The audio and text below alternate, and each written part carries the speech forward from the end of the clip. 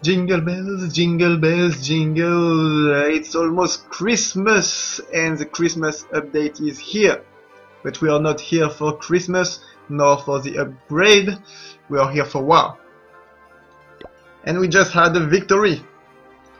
Yes, indeed. Black and White won against the Brotherhood. But the Christmas update did not bring with it only a few challenges, but also an update to the Inferno Towers, which means Inferno Towers no more stop healing, which means I was able to get a 3-star on their first base.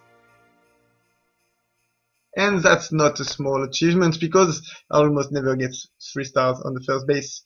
But before we get there, we will have a look at King's attacks because he asked me to. So let's have a look at King's attacks. First, King against Palm.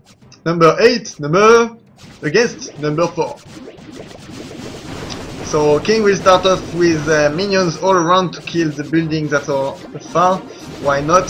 And then send in all the balloons without killing the CC troops. And the CC troops, holy shit, the CC troops will burn down these balloons. These balloons stand no chance, these balloons are dead. These balloons are down.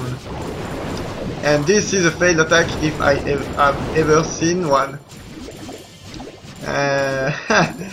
That wasn't great.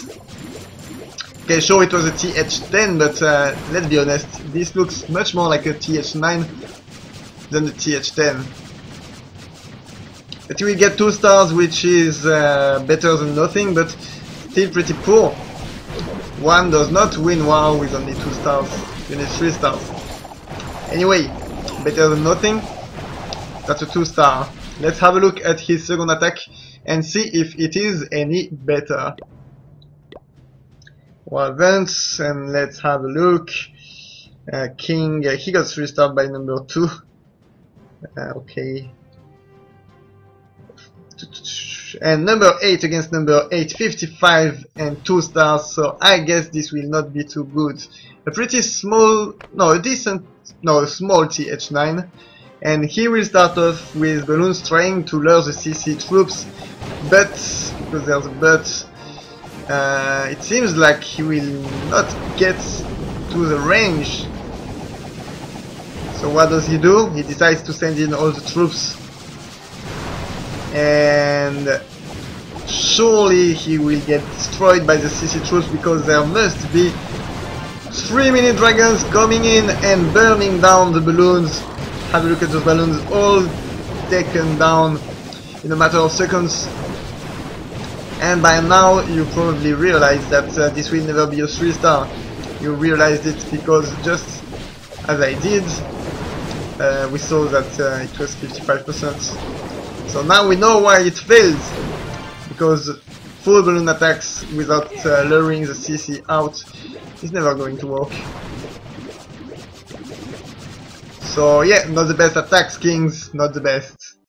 But at least he attacked, and that's already something. This being said, let's have a look at my attack against number 1, and it is a 3-star. I'm pretty proud of it. So let's have a look. TH11. Pretty big TH11, small walls, decent defenses. Actually, it looks more like TH10 and a half, just like my defenses. And as you can see, I am using a lot of healers, not because of the update, just because actually I was always using this strategy. I will use my Warden ability pretty early, so that my troops don't get destroyed by the CC troops. A freeze spell for the CC troops with the poison spell, because I don't need to freeze the Inferno Towers anymore because they do not stop healing anymore. And that's great! Have a look at those bowlers staying alive forever! Man, before the updates, those bowlers would have died long ago! Inferno Towers feel very useless right now. Sadly enough, my queen went to the bot side while I would have liked her to stay with the Warden and kill the defenses in the middle. My king is wrecking through the base, but finally goes down, and we only have a few bowlers on the top, a few bowlers on the bottom, and a queen. The cannon starts focusing her, and the archer tower. This is quite a lot of firepower. She might go down.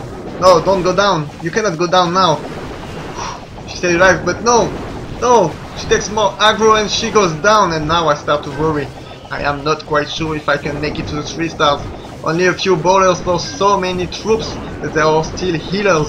And remember, nothing to stop them from healing. So the bowlers will keep sending in the balls.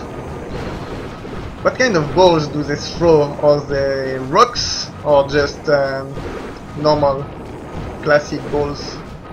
I don't know. Anyway, we still have a few bowlers and they will take forever to go through those walls. Thankfully those walls are pretty low level, so it will not take too long.